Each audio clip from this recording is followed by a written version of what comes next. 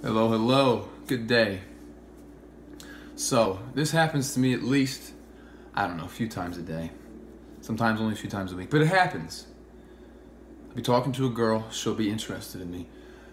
I'm in a stage in my life where I'm not even flirtatious.